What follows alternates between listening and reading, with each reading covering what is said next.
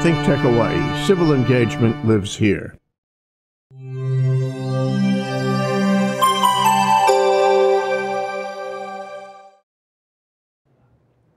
Hello, welcome to Finding Respect in the Chaos on ThinkTechHawaii.com. I want to welcome you here today. We have a really wonderful show here. I am here with Kim Partner and Emmalani Makepa-Foley-Wong. Did I say it right? You did.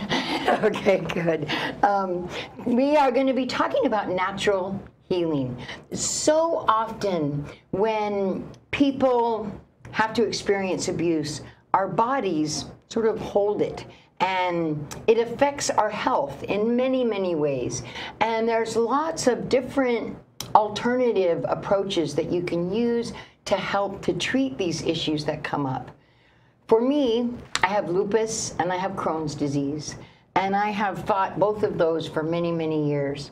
I've had 25 surgeries, and in the last 15 years, and I've almost died like 5 times. But I moved here, and since I moved here in the last 5 years, I have not had one single surgery. I've only had 2 hospital stays, and I've just seen a marked improvement in my health with the natural foods. I eat what grows across the street now, and all of the different medicinal herbs, or plants, I should say, that are used for natural healing. And so that's what we're here to talk about today, to show people that are out there that might be experiencing some of these physical things, that there is alternatives to just going to the doctor, right? And sometimes even more effective than just going to the doctor. But we do want to say, as just a little cautionary in the beginning before we really get involved in all of this, that don't go out and just start picking plants, okay, and taking them until you talk to a practitioner, talk to your doctor. But there is a lot of hope and healing out there in our natural plants that we find right in front of us every day. So I want to welcome you guys here. Kim, I'd like it if you would please tell us a little bit more about the stuff, a little bit about the stuff that you've gone through in your life and how some of these plants and herbs have helped you. Oh, yes, definitely. For me, I also suffered with lupus for basically all my life. Wow. But I had a lot of symptoms along the way. I have a photo that shows about, I had alopecia break out really bad in my head. I think we do have a photo of that, yeah. And, so that was like, I was 47 then, because my age is on there. So it was really bad to the point where I couldn't even function. It was burning and everything like that, and the doctor was coming up with all kind of things, saying that it was like some hair fungus. I have a rare hair thing. I mean, it's really interesting when you are diagnosed with lupus, right, you get diagnosed with all different types of other things before they actually say it's lupus. And so for me, I just kept pushing through, and that actually finally kind of subsided away. And then I ended up with other issues along the way, fingers turning blue, which brought on the total red flag, and they said, you have lupus. Right. But leading up to that, I went through quite a bit of trauma. I did foster care for 6 years for very high needs kids for Puyallup tribe back home in Washington State. Oh my gosh, that's huge, right? And I love my kids. I wouldn't change a thing, you know. And in the midst of that, I had relationships that were, you know, abusive, and, you know, taking on that. And then I found out later on, I had a cousin who had lupus, which is like my sister cousin, because my aunt had passed away early. And so my mom ended up raising her. So we went to school, we were like this best buds, everything. Right. And I find out that she was in the hospital for 6 months and dealing with inflammation in the brain. And like 6 months later, she had passed away. Oh, I'm so sorry. Yeah, so was it just lupus really, it was lupus, yeah, the inflammation, well, because with lupus, you get inflammation in your knees, everything else, and that's where the arthritis gets introduced to your body in an extreme way, and your stomach, digestional tract. Hers just led through her whole entire body.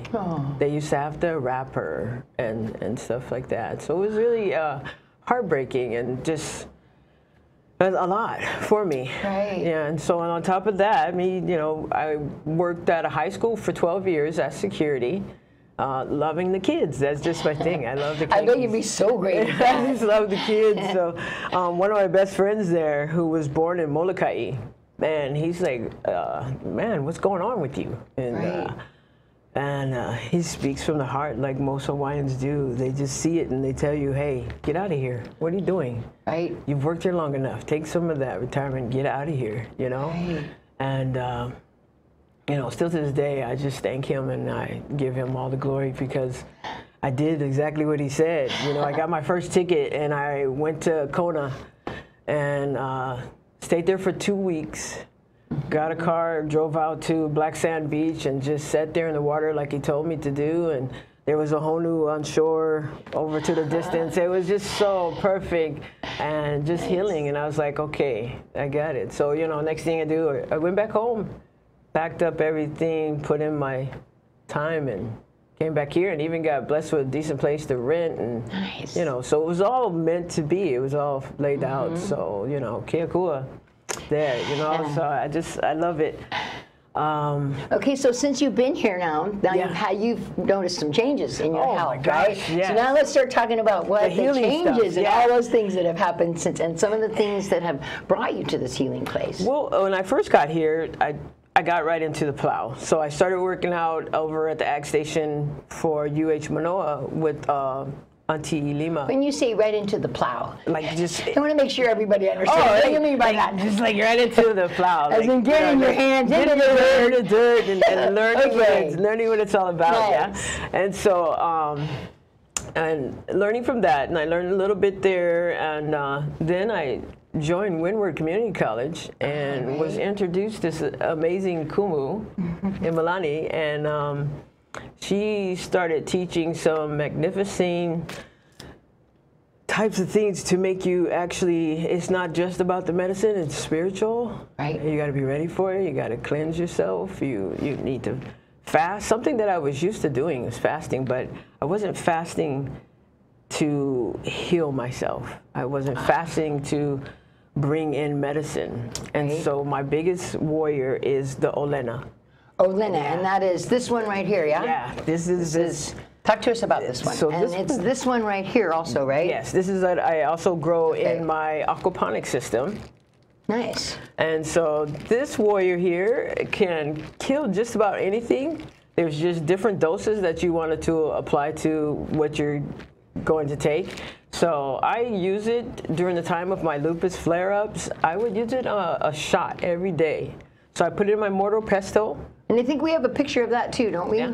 Where you can kind of see all the different things that you use to prepare your, and it's also known as turmeric, right? Exactly. Okay. Yes. It's a tubular family. Right. So put it in the mortar pesto, then squeeze it through the cheesecloth, and just do a shot every morning. Every morning. Every morning, and I did that consistently for about 6 months to a year. Wow. And just last month, I went back and had my blood test taken, and all my ANAs are negative. So an ANA is what they use to measure whether or not you've got lupus, and if your lupus in a flare, or just where you are in that sense of that. That's amazing to me to go in that short of a time. Oh my word! Wow. Yeah, I was told that it can go that quick. You just have to be dedicated. And, you know, change your foods. I did take red meats out of my diet. I took bread. I took white flours and rice, you know, all those things out. We were just talking about that, too, the other day when we were all together, about that taking bread out of your diet and how much of a change that makes in how your body is able to fight off things, or, you know, use your nutrients the right way, Yeah. Right. Right. Yeah. Such a difference. So Kim and I met when we were in botany together, and we were talking about, hey, you have lupus? Hey, I have lupus. Hey, man, we should make a show about this because it's helping people. Right. And so that's when the whole thing started to sort of bake into our heads, and we're like, yes, let's do it.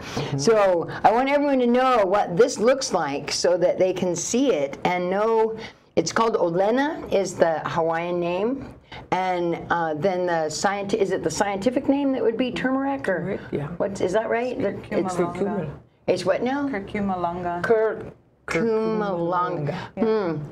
Yeah. Olena. I think Olena might just be easier to say. Right, absolutely. So there's other stuff that you use too, right? There's a tea, right? Oh, mamake tea. Mamake tea, and I think we have a picture of the mamake. Yes. Yeah, there we go. We got a picture of what mamake looks like. Which is also awesome for low blood pressure, high blood pressure, and inflammation in the body. It's amazing. Another warrior out there that lives here on the island, just absolutely magnificent. So I love it when you call them warriors. That's really cool. This is kind of what they are in a way, and they're all just God-given. That's what I love about it. It's not cooked up in some pharmacy somewhere. Right. It's going to have all these crazy side effects. And when I was in Alabama before I moved here, I was on 32 medicines.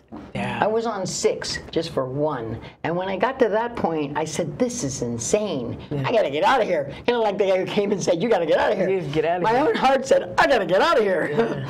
And that was when I started making the move to come here. And now I'm on 7. Oh, so I went from 32 to 7. Awesome. And each one of them probably had like just a tidbit of turmeric in it or something. Yeah, 'cause that's how they keep you coming, is that they put just a tidbit. And it's like, this is the healer, but we don't want them to heal all the way, so we're going to put this right here. Yeah, right. You got to watch out for the pharmaceutical companies, because they don't like this stuff. It's true. Yeah. Oh, well, that's just kind of too bad. So we got another one here, too, right? We've got ginger. Yes. Here, tell us about this one. So ginger, which is another tubular plant related here, this one is really good for also inflammation in the body, fungus in the body. I use this one as well just for, I use it also for weight loss. Ginger for weight loss? Really? Yeah. I didn't know. It helps burn, gets your metabolism going and everything. So I do the same thing, clean it really good, peel it, grind it in the pesto, put it in this cheesecloth. Right.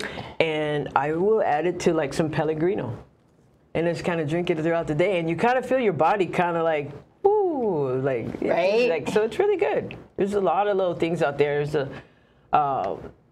loads and loads of recipes out there. I wouldn't advise taking heed to any of them all at once, but really nice, useful ones out there to help with. So what about like candied ginger? Does it do the same thing? No. Like if you get the, I know this question is probably for that would be white sugar in there. White sugar, which discounts all the healing properties of the ginger. Outdoor.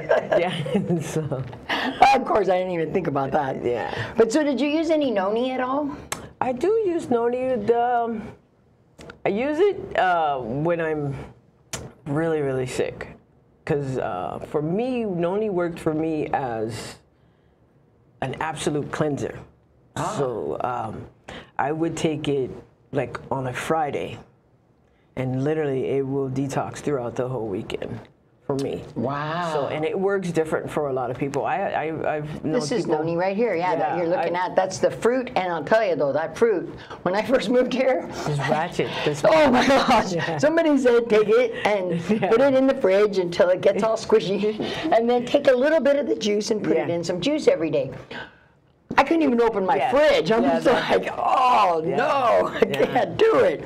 But on the other side of that, I have lots of issues with arthritis and one leg that doesn't work quite right, so I fall a lot. And so I'll have these injuries. And I had a local gal who works at the front desk at my doctor's office, and she said, listen, I want you to go get you some noni leaves and get them warm, heat them up, and then put them on your legs. Wrap that, The first 2 injuries I had took months to get rid of. When I used that with the noni leaves on it, it was like I was maybe 2 weeks instead of 2 months, and I was healed. It was amazing. Yeah, the noni is like a puller. The leaf itself, I use them as well. And you can use them if you have like some stomach problems going on. You take a leaf and just put it on your liver area, and it'll help pull out toxins as well. Noni is amazing. It is amazing, and all these, we've got more amazing things to tell you too, but right now we got to take a break. We'll be right back. I hope you'll stay with us. I'm Cynthia Lee Sinclair. This is Finding Respect in the Chaos. Don't go anywhere. Welcome to Sister Power. I'm your host, Sharon Thomas Yarbrough, where we motivate, educate, empower, and inspire all women. We are live here every other Thursday at 4 p.m. and we welcome you to join us here at Sister Power. Aloha and thank you. Hi everyone, I'm Andrea Gabrieli. I'm the host for Young Talents Making Way here on ThinkTech Hawaii. We talk every Tuesday at 11 a.m. about things that matters to tech, matter to science, to the people of Hawaii, with some extraordinary guests, the students of our schools who are participating in Science Fair.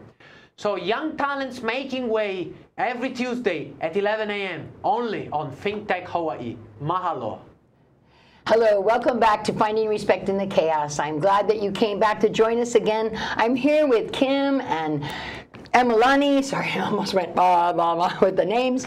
I don't know why I do that with names. I'm so sorry. But Kim and Emmalani, we've been talking with Kim about some of the amazing healing things that she has gotten from different natural plants and herbs that grow that are native Hawaiian plants.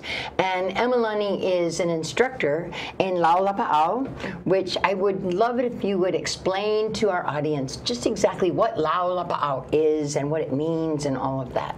Okay. Yeah, so lapa'au is, in its most general term, is plant medicine. The lapa'au is healing, and la'au means plant. Right. So, however, it goes a lot deeper than just the plants. Yeah. Right. And Kim had mentioned a little bit about certain plants work for certain people, and other plants, don't necessarily work for them for that particular time. And that's all because of the basis of la'au. The foundation is a spiritual foundation. It's based off of akua. And the reliance that people have for akua and for aina and for the spirit that moves to heal. And so lapa'au, even though it means in quite literally medicine, plant medicine, some people, our kupuna used sometimes no plants at all. Yeah, just from spirit they were able to heal. Wow. Yeah. Mm-hmm. Just from going and sitting in a place surrounded by these plants and the spiritual place that it takes the people's hearts? I think it's more of a combination of what you come with, what type of mana you come with, and then also in acquisition of mana, right, and what types of things you learn. So my kumu taught us about the cognitive and the intuitive, right? So how cognitively we can understand that this plant can be used for this and this plant can be used for this. Right. But without spirit, the plants, you're not going to get your desired result. It's centered around pule, it's centered around prayer and around spirit. And the plants are the warriors that help carry out the healing. And not just plants, minerals, right? Sure. Different types of animal products, different types of all kinds of different products, right? But all natural. But all natural, which is what. So lapa'au is always for natural, or not always. Natural healing, whether it be spiritual or plant-based. Well, I think one thing is that lapa'au, because of its nature, is geared towards the person, right? Depending on what they need. So it's really up to the practitioner in figuring out, being led by spirit, being led by na'au, in order to figure out the plan for that particular person. Now in Kim's case, she took a class from me, and she not only took it as a cognitive, oh, this is great, and this plan is used for this, and this plan is used for this. Instead, she used the tools that she was given and applied them to herself so that she could do her own self-healing, which is what the aim and the goal is for that introductory class, is for you to take these concepts and take the warriors that we're teaching you and apply them to yourself in looking for the trauma and looking for the places where that illness and that disease was able to manifest through. So I really applaud Kim in doing that, taking what she learned from the class and applying it, not just with the cognitive and knowing, oh, this can be used for this, but really looking and working on herself in the process.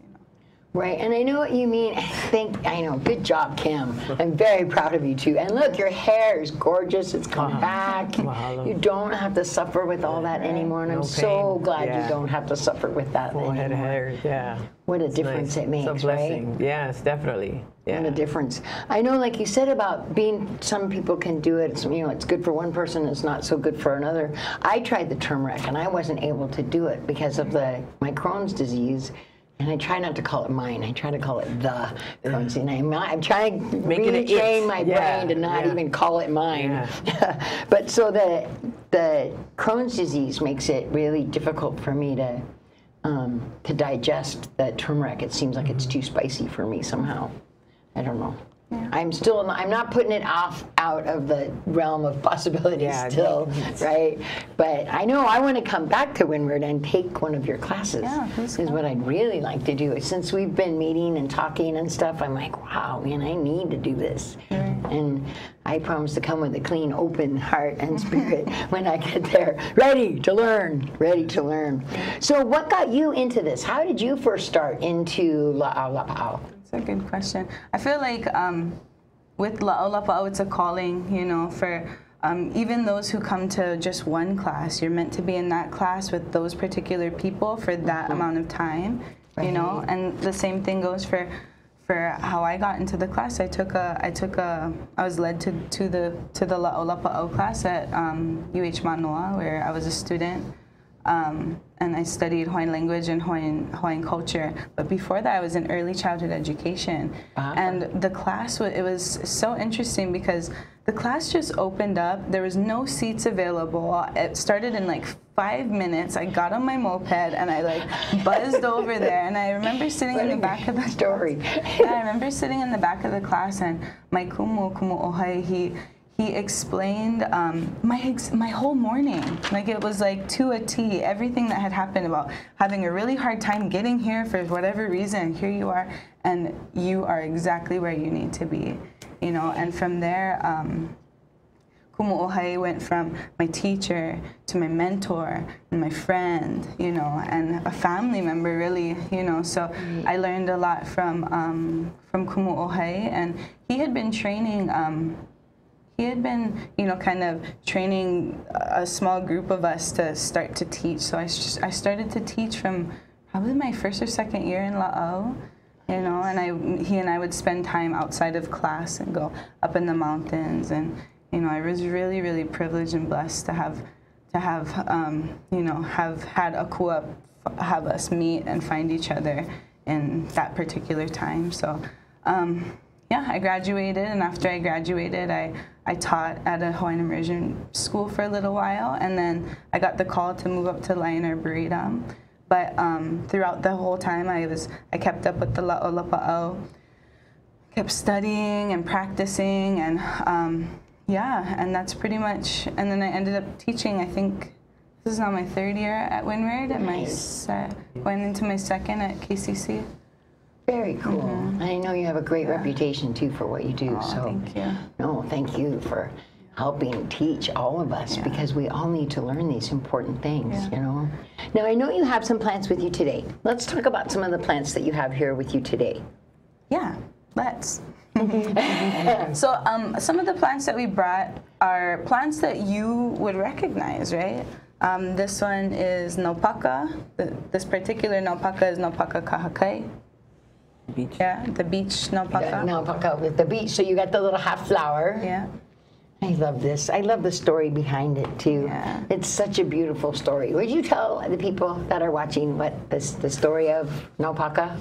Well, I don't know if we have time to do the whole story, but not. It's in short form. Yeah, in the shortest form, the version that I'm familiar with is it's relevant to 2 lovers that were separated because of class, and one of them got turned into half of the flower at the beach, and the other in the mountains. Oh. Yeah, so they're separated, and when you get them two together, it's like glorious and beautiful. Right, and you can put the 2 flowers together, and it makes one flower. I love that. And so this is naupaka kahakai, really, really good for reef rash. When you fall down at the beach and you need to stop the bleeding and start the healing. Naupaka is really, really powerful at that. It's also, I know a lot of kama'aina, a lot of local people will know this one to be really good at taking the fog out of the snorkel. Ah, right. Yeah, so this one can be used, for refresh and to stop bleeding. We also have this one who's familiar to, I'm sure, a lot of people. This is the laukahi. Laukahi is one of our common warriors that can be found really, everywhere. Yeah, everywhere in Hawaii. It's a plantain plumbago, I believe. Laukahi, right? And laukahi can be used to pull out stuff, right? So if you have a boil or a bug bite, it does a really good job at bringing it to the surface. Oh. So I'm only going to give some of them because I know we don't have that much time. Right, to go over all of the things that it can do. But if we give a broad, I think, base for people to understand, I think is important. Right, and I think it's important too because these plants are familiar to a lot of people in Hawaii. These ones, at least you have a couple of uses for them. Right. Instead of looking at them as a common weed, now we can shift our perspective and start to look at them, at an elevated level. Right. Which they deserve. And then we have aloe. Yeah, this is our aloe, and there are a lot of different variants of aloe. There's the Vera. There's the there's a whole bunch. Aloe vera. There's that's okay. But we know basically what it looks like, and tell us what it does. Arborescence. There we go. And so aloe can be used internally and externally. A lot of us, we know it to be really good for burns, right? Sunburns. We know it to be good for cuts and scrapes, right? But internally, it can be really, really useful for inflammation. Yes. I know that's something I use. I use the aloe vera for that. So you just got to be careful if you're going to be using it that you're using the inner gel of the leaf. You're not using the yellow part, and you're not using the skin. No skin. That has a completely different use. So you need to and that's the thing too, that the cognitive is important, but the practice part of it is part of the cognitive, and getting your becoming familiar with how to prepare your la'au. Right. And how to store your la'au. All of those things are really important in the process. It's not just, this one's good for this. Let's just pick this. Okay, let's pick it to my head. And there's also, I have to say that there's also protocol in gathering la'au, right? There's protocol in gathering and in preparing, and those things are really important, especially to this practice, because it is a spiritual practice. You don't just go and do just because you can go and do. Right. You want to make sure that you stay true to protocol and asking the plant, and asking the space, and having being thankful for what you're receiving, only taking so much that you need. All of those things become a really important protocol. And I think that's so important. I hate that we're running out of time here, but I've got to close now, and I'm bummed because there's so many questions I have, and I know there's probably so many questions that people out there watching have too. So I want to recommend to everyone to go to Windward and take a class from this wonderful practitioner. Emmalani is there. You'll be there next semester, I hope? I will. Okay, so everybody go take the class. And I'm so glad that you joined us today. I hope that you got something from this. I hope you see now that there is hope that's beyond just the pharmacology approach, right? That there are other ways to do this. And as Emmalani said, make sure you do it in a respectful, proper way. Follow the right protocol. Don't just go start yanking plants up everywhere and throwing them in your fridge or something, because that's not the way that it works. There is a whole spiritual connection between the plants and between akua, and we must remember to respect that at all times. I want to thank you guys so much for coming on today. This has gone by way too fast. Thank you for having us. Yeah. Thank you for coming. We might have to check in again later on and see how things are going and talk about some different plants. So I would love to have you guys back again. I think that would be great. And for those of you out there that joined us today, I want to thank you for joining us. Please come back again for the next episode of Finding Respect in the Chaos. I'm Cynthia Lee Sinclair on ThinkTech Hawaii.com.